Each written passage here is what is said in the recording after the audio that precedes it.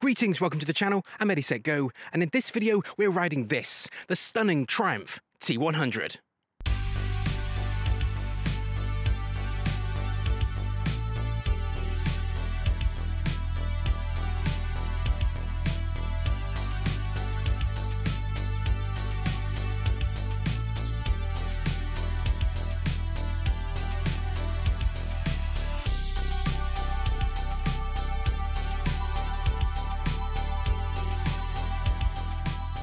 So here we have the stunning Triumph, the classically inspired Triumph T100. This is Triumph taking all of that passion and love for their heritage and pouring it into this classic roadster motorcycle design. It's not pretending to be, anything modern with a modern twist or anything hipster like that. This is very much a bike celebrating where they came from. At its heart is that 900cc high-torque Bonneville twin engine. I actually rode the previous generation of this engine in the Street Twin and absolutely fell in love with it. I will actually go on record to say that it is perhaps one of my favourite motorcycle engines that I've experienced. This new generation for 2021 is 4 kilograms lighter than the previous gen. It generates 65 brake horsepower at about 7,400 RPM, and it also generates about 18 Newton meters of torque at 3,700 RPM, and that's very much the story. There's plenty of grunt accessible low down in the rev range, which means you don't really have to work the engine to tap into all that power, making it very user-friendly and easy to ride. And also, because this engine is now Euro 5 compliant, it is also A2 friendly as well. So if you're looking to jump into the world of motorcycling, looking for a big bike to ride, you can de-restrict this and jump on the T100. Just love all of these details. There's so much metal on this bike. It's very hard to find any kind of plastic. Nice fin detailing coming out from the downpipes along these horizontal style twin exhausts with the pea shooter end cans. They really give it a nice rasp, but this bike really does have a thunderous tone. It sounds like there's a thunderstorm off in the distance when you fire it up. It's really cool. Other details include these multi-spoke wheels, which look great. There's polished spokes. Coming around to the cockpit view, we have these beautiful twin clocks, which are surrounded by chrome bezels. These are not plastic. I was just talking about all of the metal you've got. You've also got this wonderful big Triumph badge either side of the petrol tank again, which is metal. There's no plastic. But don't let this fool you. There's a lot of classic looking heritage design into this bike, but it also has quite a number of mod cons, including things like ABS, traction control. It's also got a torque assist clutch. Whilst you're in traffic, hopefully it should be a nice light action on that left hand. Other modern conveniences include, we've got a Brembo disc and a caliper at the front for improved stopping power, and we have a Nissan disc and caliper at the rear. Now the seat height is a very user-friendly 790 millimeters, so at 5 foot 8 inches tall I can get both feet to completely flat foot. 5 foot 8 inches tall, I can get both feet flat on the floor, which is always a novelty for me. In terms of weight, the T100 isn't the lightest bike. It weighs in about 213 kilograms, I do believe, fully fueled. So it does have a bit of weight to it, but the weight is quite low down. What I found is when I'm maneuvering this bike through the garage, it can take you by surprise away. If I just jump off, it can feel quite low weight and tip over easily. You've got to be really quite get used to that weight. But there is a very handy pillion strap to grab hold of as you're maneuvering the bike around. So I wouldn't be too concerned about, a little bit of extra weight to this bike. It is dripping with metal. There's just metal everywhere, as I just mentioned in the start of the video. Let's fire it up. Got these wonderful twin clocks here. It looks great. And this brushed aluminium with the Triumph logo in the middle.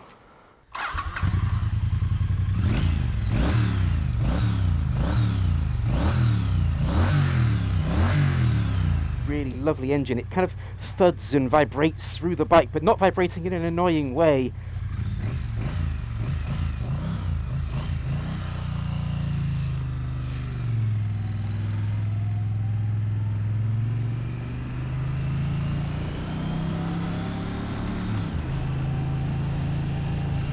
And we are away, and it is so easy to smile on this bike. As soon as you jump on, as soon as you're riding, there's a grin on your face. I can't really explain why. I can't really explain why right now.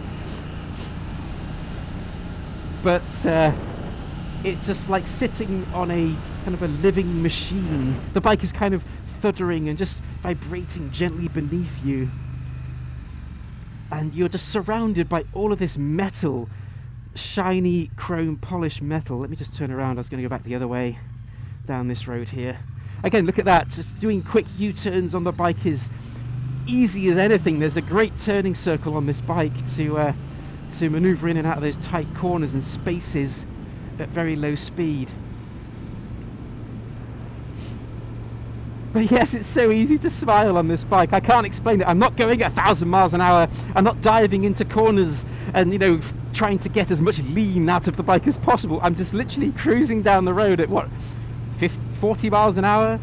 And it's just, it's great. It's not, the engine sound has a really nice tone. It's not oppressing on the ears. In terms of riding position, it's very comfortable. I'd say it's perhaps not as sport focused as the Street Twin, even though the Street Twin isn't a sports bike in any way, shape or form, but obviously that shares the same engine platform as the T100. But the Street Twin, I think, is a bit more perchy. You're kind of perched a bit more. There's a bit more of a modern focus to the roadster experience. But with this T100, you're laid back, you're sitting upright. There's very much more weight on your butt than there is. There's hardly any weight at all. There's no weight whatsoever on these, on my wrists. The bars are really nice and wide and kind of tapering towards you. There's loads of padding in this seat with a huge pillion seat as well. So if you are going to be taking someone on the back, I think you'll be, both of you, very comfortable riding this for prolonged distances. And yeah, the seating position, the clocks and the headlamp face, all of this kind of activity at the front here is quite up and forward. You feel like you're sitting into the bike. You feel like you're surrounded. It's almost a kind of a cruiser riding position. But again, it's not really a cruiser, but you're feeling like you're in the bike. And you've got these big clock faces up in front of you. And I love seeing just the crest of that headlight just in front of the clocks there. But this is what the T100 is all about. I'm just cruising along here in these little country village roads. I'm not trying to set a best lap time or anything. This is just about cruising along, enjoying what's going on around you, enjoying the ride, and doing it in a manner that's extremely comfortable. Earlier in the channel you might see other videos where I've ridden the Street Twin, I've ridden the Speed Twin, and both of those are extremely comfortable bikes, a bit more of a contemporary heritage bike. You know, there is a bit more of a perch in those riding positions, a bit more of a roadster focus, but this is very laid back. I've not ridden the Speedmaster yet, so that's perhaps going to be even more laid back than this. But yeah, this is so comfy. And the suspension's doing a great job of just smoothing things out. These roads are notoriously bumpy, but I'm not feeling any discomfort or vibration at all. I mean, these really are bad roads around here, and this is super comfortable. It's like I'm riding on a duvet. It's like I'm sat on a duvet and it's just kind of cruising along through the countryside.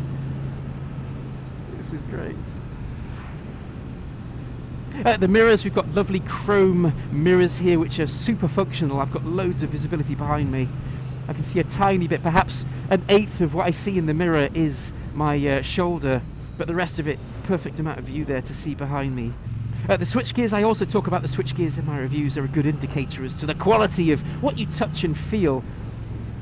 And it is quite minimal on the switch gears. There's usually lots of buttons and things on these modern bikes, but here it's very minimal. We have an information button here. We can flip between different sets of information.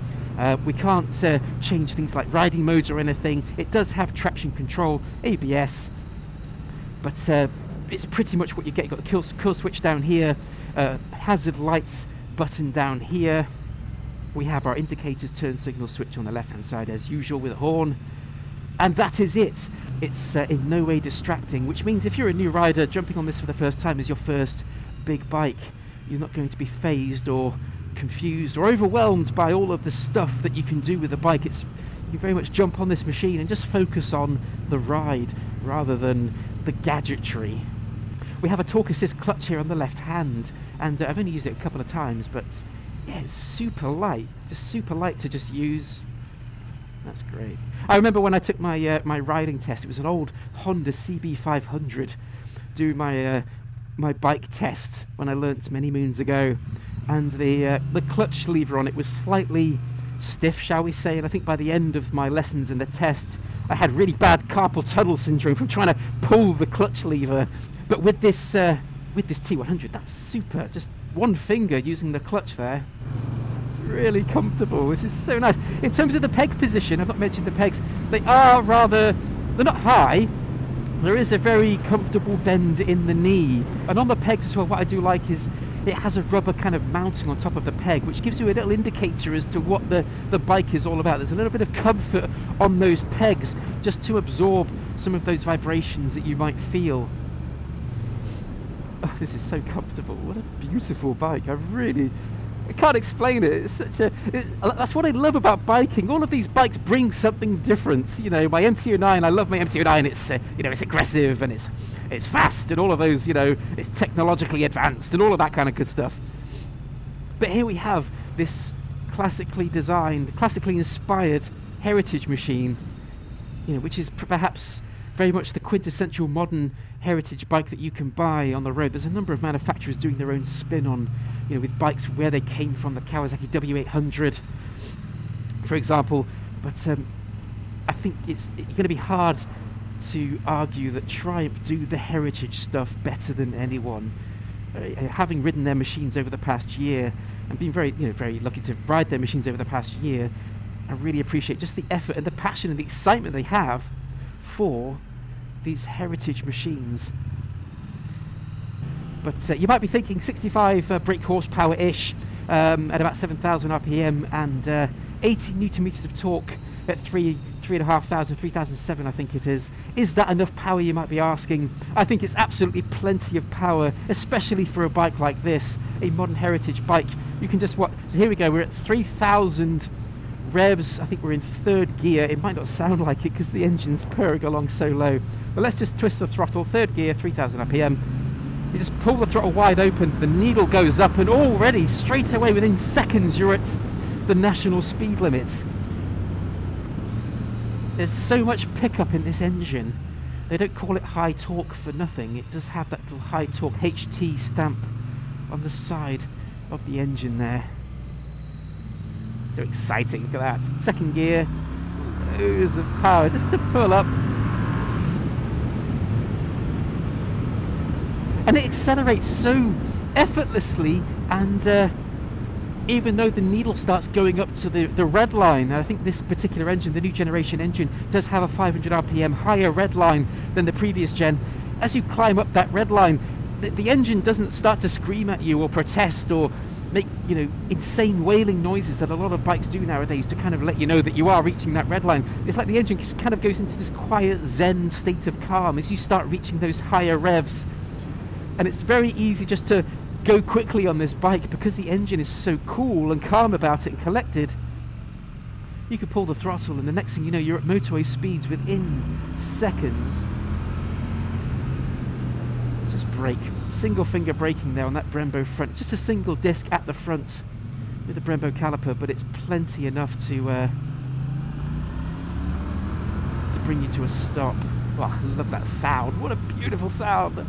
Stock pipes, those pea shooter horizontal exhaust pipes.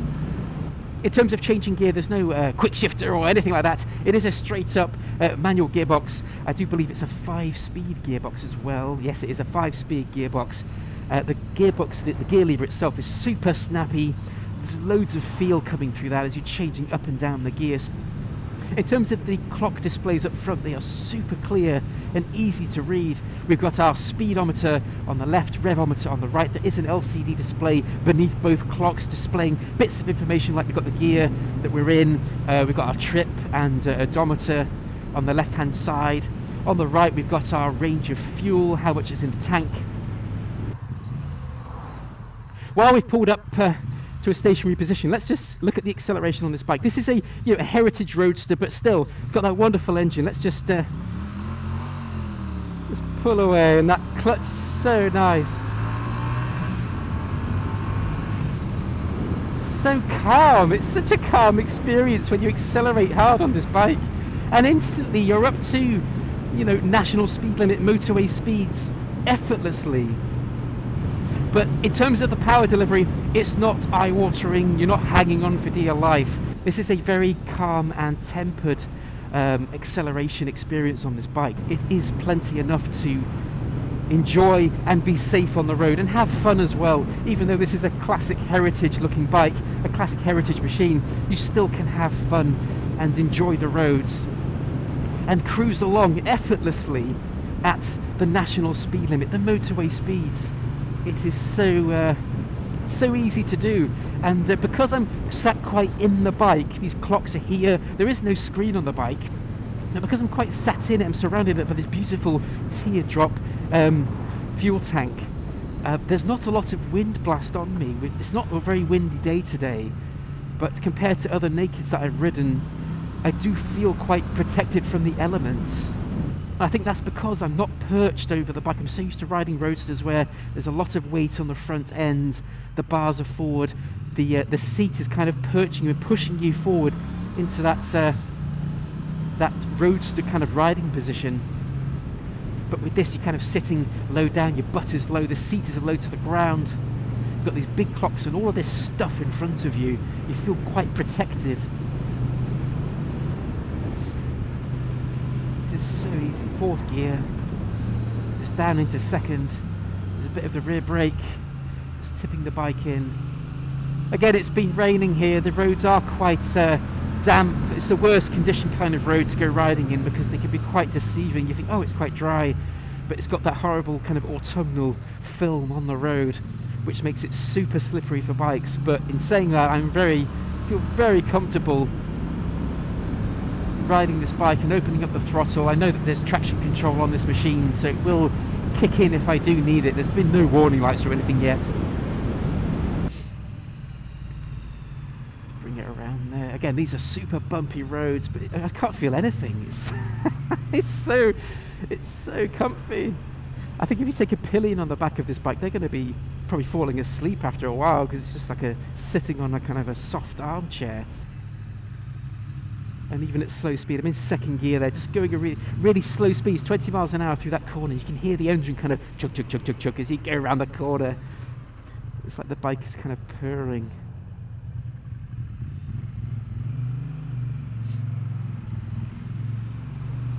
And with the weight of this machine, I did, talk about the weight of the bike just before we set off. It is a heavier bike compared to others, but there is a lot more metal on this bike, and the weight is quite low down. As I'm riding, I'm not feeling the weight at all. If anything, coming out of corners, just tipping into corners, you can feel the weight a little bit. As you come out, the bike just likes to correct itself. It uses that low center of gravity to help get you back upright, making it very effortless. So you're just there, as you hit that 3,500, 4,000 RPM in second gear. So you hit that 4,000 RPM band where that peak torque starts to kick in. You really do feel the bike pick up. Just there, so you feel that pickup in power. And what that means is in this city, especially in these city urban areas, if you're at the traffic lights in a big city, you're at the front of the queue, there's loads of low down grunt there to keep you ahead of the traffic and keep you making good progress, as they say in all the tests. You can certainly make good progress on the bike and do it in awesome heritage style. Just using the front and rear brake, there's plenty of stopping power and bite on these the Brembo front and this in the rear discs and calipers. There's certainly plenty of bite to keep you in control. I wouldn't be concerned about, a lot of bikes have dual discs on the front now, don't they? But no, this got a single, and I love the fact that it exposes the spokes on the other side of the rim on the wheel, so I wouldn't be concerned about the stopping power on this machine. We're nipping through the traffic here, so if you are using the bike, the T100 on a commute, you're thinking, is the bike nimble enough to get around the traffic? I don't think you'll have any issues at all. There's so much turning circle on this bike, and because the weight is quite low down, you're not going to feel toppling over if you start making little tight cuts in and out of the cars and the vans and the trucks. And what I also like is that first gear. It's quite a lot of first gears on bikes are quite aggressive. The bike you can easily buckaroo a bit of a bike in first gear. There's lots of sharp acceleration, deceleration, engine braking in a first gear. But this, the first gear on the T100, on this 900cc high torque twin, you can sit in first gear, navigate through the traffic. There's no sudden jolts or jerks. It's a soft power delivery, even in first. Just cruising along here at what, 55 miles an hour right now. It's so easy. It's so easy. The only wind resistance I'm feeling right now is perhaps at the top of my shoulders. Just second gear here, just going into this corner, just tipping the bike over. That low center of gravity, it kind of just helps keep the bike go back up to upright as you exit the corner. You're not having to fight to get the bike back up. I recently rode the Yamaha Tracer 9 GT, which is a purpose sports touring bike with a huge screen, massive screen, but the turbulence coming off the top of the screen, it sounded like when you open the sunroof on a car but you keep the windows closed, and it does that kind of sound, and it really buffets inside and really messes with your your senses. And that was a purpose sports touring bike, and doing 70 miles an hour, 80 miles an hour, I could feel so much turbulence. But here I am on this naked heritage roadster from Triumph, and I'm doing, 60 miles an hour, 70 miles an hour, 70 miles an hour. I can feel a bit of wind just on my chest. Oh, what a beautiful experience, really is. I'm really just impressed with this bike. I wasn't too sure at first. I really do love my sporty roadsters. I was a little bit hesitant, thinking, would I be able to see the joy in this bike? But as soon as you put your leg over it, you're like, oh my god, this is awesome. This is a beautiful machine that's capable. It's a little bit of a wolf in sheep's clothing, but it's not going to terrify you. It's a bike that lets you enjoy the journey with it. It's going to take you on the road, keep you safe, and do it in style. So you asked the question I did mention at the start of the ride. The bike does weigh in at about 9,300 pounds here in the UK. I think probably looking just shy of $10,000 over in the US. Is it worth that amount of money? And I think that I'm going to say yeah. I'm going to say yes, it is worth that in terms of what you get for your money. You get a bike dripping in metal. You've got an absolute flawless, robust, reliable, an engine full of very calm character. You've got absolute thousands of modification options that you can do to this bike to make it your own. And a bike that you can easily eat up so many miles, exploring and touring.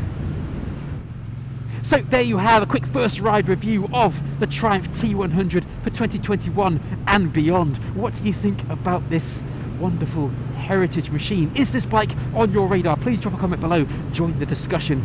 I think for me, I am just really surprised at how this bike just makes you smile.